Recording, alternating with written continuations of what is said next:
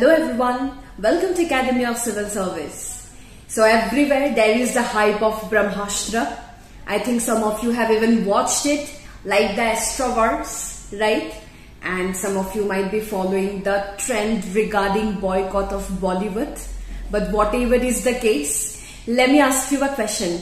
Can you tell me what exactly Brahmastra is? Brahmastra has the capacity to actually destroy the entire universe. Coming to the perspective of Hindu mythology, we have seen several instances. Let us take the example of Mahabharata, where we have seen the conflict between Arjun and Ashwatthama regarding the uses of Brahmastra. So coming back again to the question what Brahmastra is, I think you have got the answer. It's a weapon which can cause mass destruction of the entire world. So, forgetting all those mythological things, coming to today's context, if I ask you, what is Brahmastra today? Will you be able to tell me? Think of any weapon that can create a mass destruction. Yes, you are right. That's the nuclear weapon that we are using today. Nuclear weapon is the only weapon which has the utmost ability to destroy the entire thing. And from the perspective of science and tech, nuclear technology, be it in any civil service examination, for your preparation, nuclear technology, nuclear science is very important from exam point of view. If I directly come to the point of today's context, what is happening in and around us today, then instantly our mind goes to the Russia-Ukraine war. And I think you all have got the news in which there is the shelling of the area in which Zaporizhzhia nuclear power plant is being located. And both the countries, Russia and Ukraine, both of them are blaming each other for the shelling of that area. Now this is the reason for which the entire Zaporizhzhia nuclear power plant has been stopped. Imagine all the military invasion from both the hands, be it the Ukrainian military or the Russian military, if they are shelling in that area, if any kind of war is taking place, then what will happen to the nuclear power plant?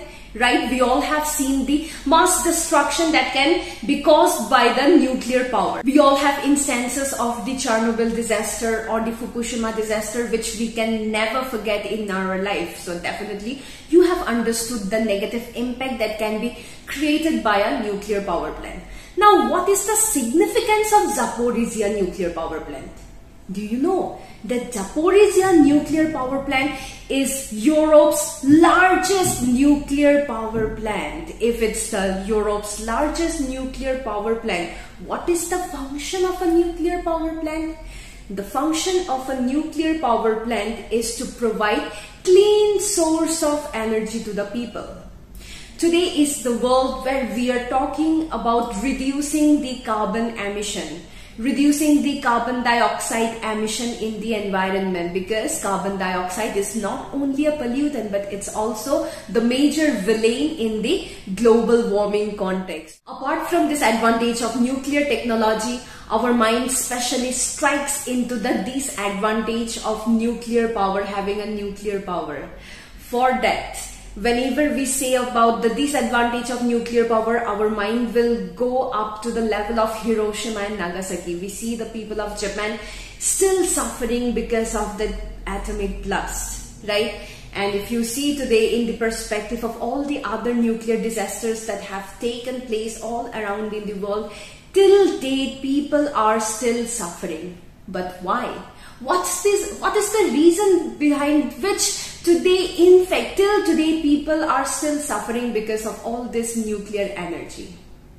The main reason is because of the generation of radiations. The nuclear fuel that we use, like uranium, thorium, all these are highly radioactive and they generate ionizing as well as non-ionizing radiations.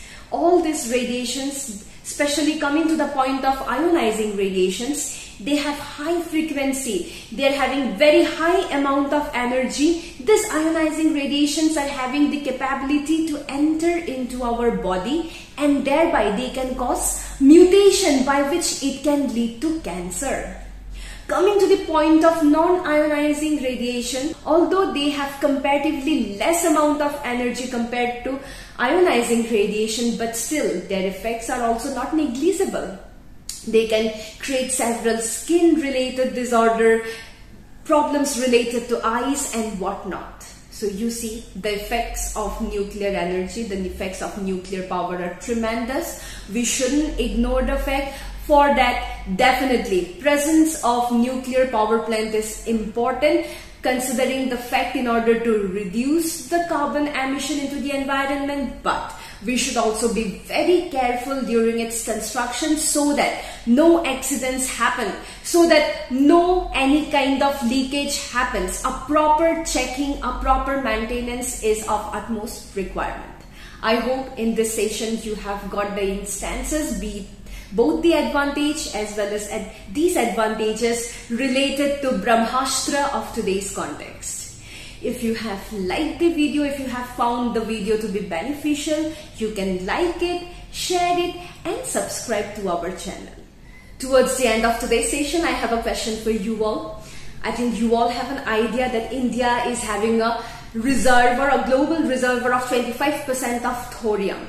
Can you tell me the name of the sand where thorium is present? If you know the answer, you can definitely comment down in the comment box, and if you want any kind of assistance for your civil service preparation, you can visit our website www.acsindiais.com. Several courses are present there. You can check on the courses that are available, and if you like it, you can attend our webinars and several seminars as well, and if you insist to take any help, you can definitely register in it. Thank you everyone.